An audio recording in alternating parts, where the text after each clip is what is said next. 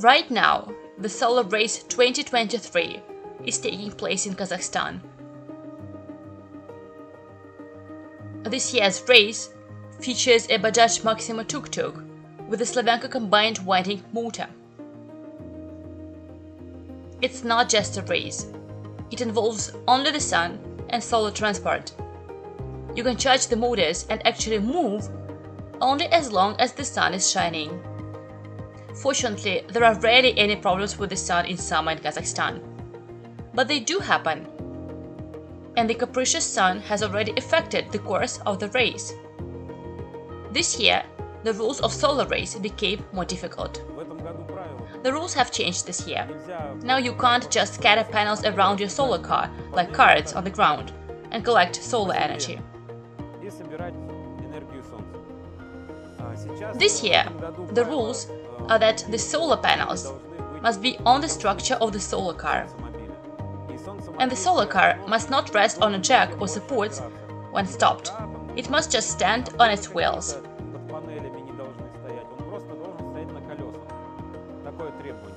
That's the requirement. It took our team a month to prepare. The race started on June the 11th in Uralsk, and we will finish it on June 27th in Almaty. The length of the route is 2,700 kilometers, but they still have to go through quite difficult conditions of the Kazakh desert: wind, sand, heat. Minor damage is simply unavoidable. Let's get acquainted with the team. Vladimir Popov, our pilot and project investor. Oleg Kovalev, our mechanic and chief engineer of Production Association Resource. And this is the main team member, tuk-tuk Bajaj Maxima, with a motor with combined windings Slavyanka DA90, manufactured by ASPP Weihai. On the day of arrival, all the race participants were getting to know each other. Look at it, they are rivals, but there is clearly an atmosphere of mutual support and understanding. Our team has very strong competitors. The guys in the tuk-tuk will have to try really hard.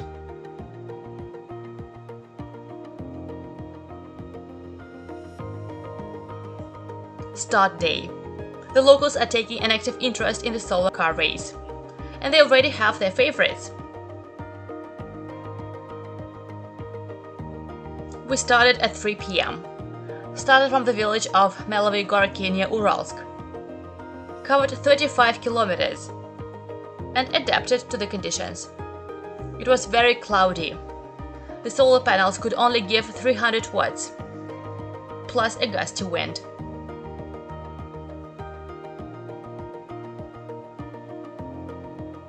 We tried to keep the tuk-tuk moving vigorously, but at the same time not to drain the batteries too quickly. As a result, the batteries were dead in 3 hours. And at 6 p.m. Moscow time, we stopped. Of course, the guys were overwhelmed with emotion, but they discussed all the mistakes of the day in the evening. Soon we will see what conclusions they drew. That's it, until the next meeting with the sun. On the second day, we set off from the village of Uzunkoy in Kostanay region. The sun came out from behind the clouds, but it caused overheating of the solar panels, so we had to make a stop to cool the solar panels and increase the efficiency of light conversion to electricity. Plus, a gusty wind, like on the first day, did not add to the ease of the journey. But the experience had already made itself felt. So we were moving at the speed within the limit of 20 km per hour.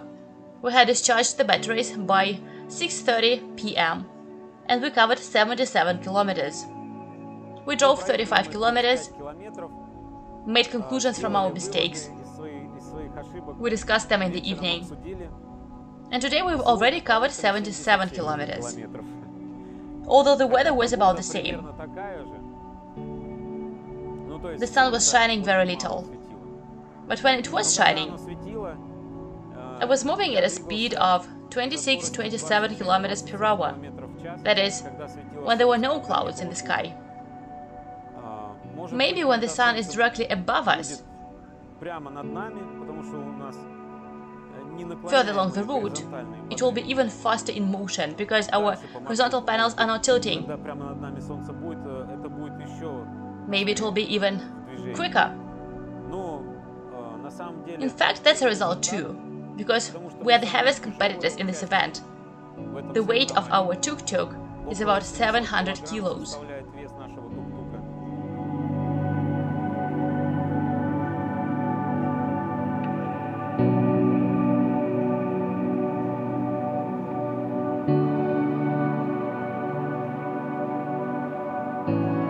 Day 3 was epic. We decided to start as soon as the sun allowed us to move. We set off as early as 8 AM without waiting for the batteries to charge. Do not forget that a tuk-tuk with solar panels requires careful maintenance. In addition, sometimes you need to eat and rest.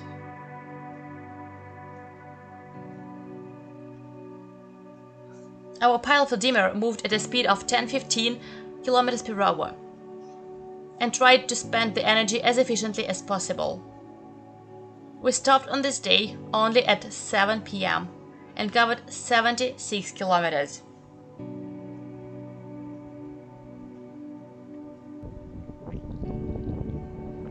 On the 4th day of the race, our team had to stand for a long time to charge 2 batteries. It became clear that 2 batteries was a mistake after all. Too long charging and too much weight. This day we were not able to leave until 11:20. At 2 PM, both batteries were already discharged. Vladimir made a lucky decision to fully charge 1 battery.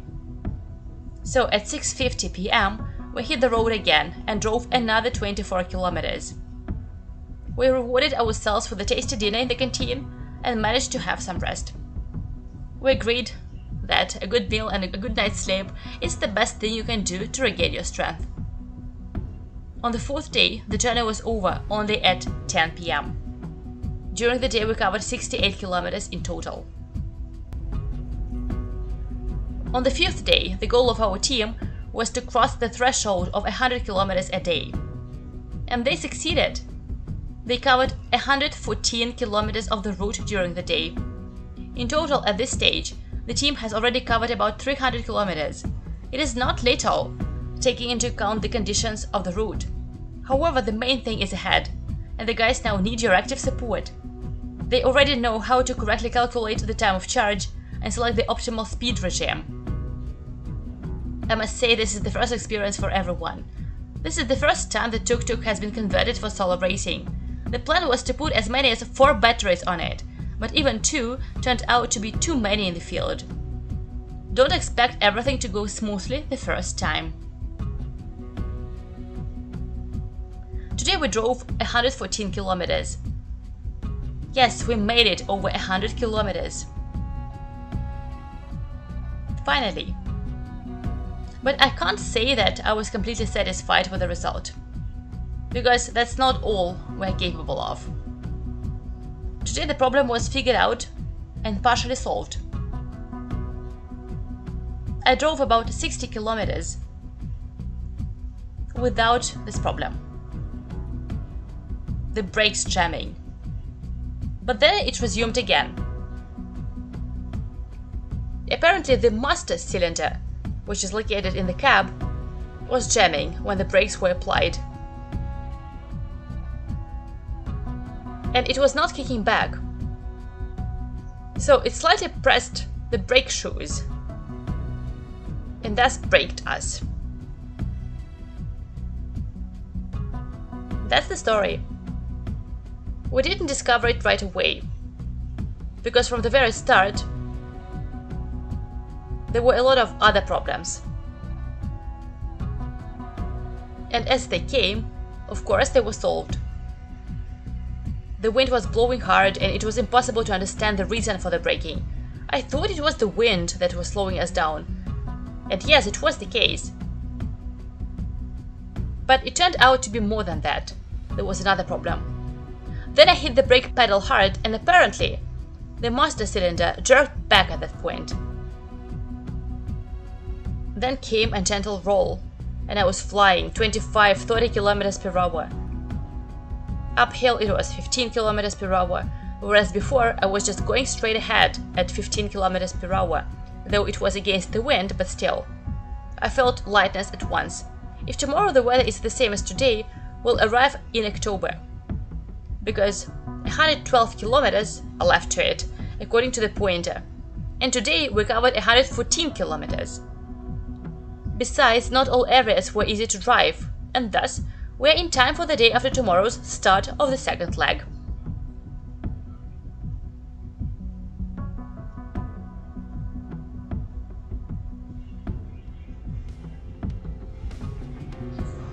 June 16th.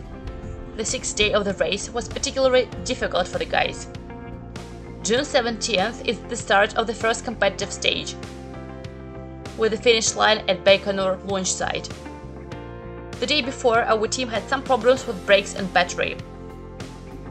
The guys managed to solve them. So now the tuk-tuk's performance has been improved, and the guys can cover 1.5 times as much distance in one day.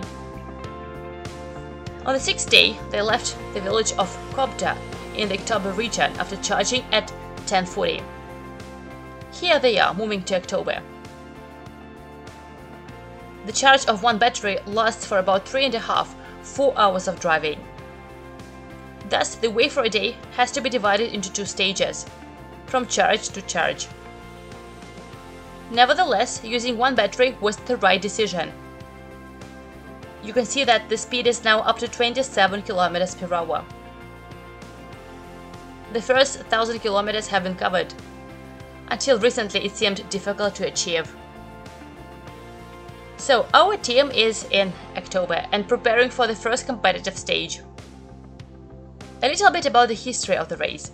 Most of the participants this year are experienced racers. The leaders of this race also took part in Solo Race 2022.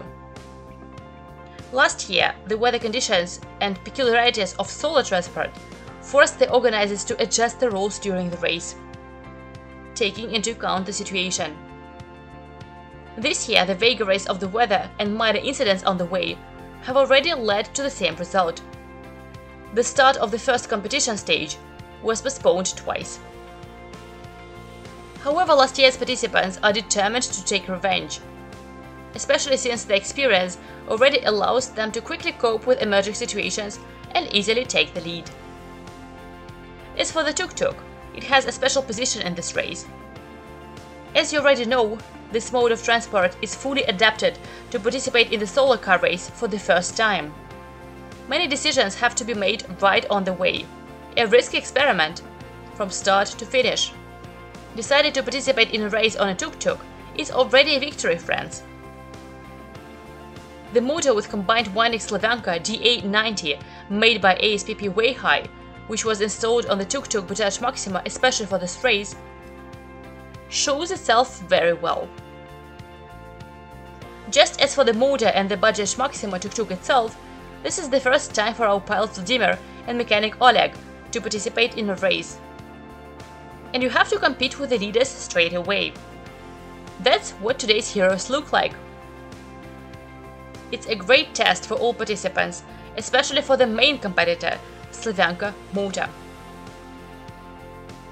We think it's a great test for every participant of the project Duyunov motors. The result is there. Dynamics is impressive. In the first half of the day, they already cover 105 kilometers. And that on one battery. Let's wish our team a complete victory in this race.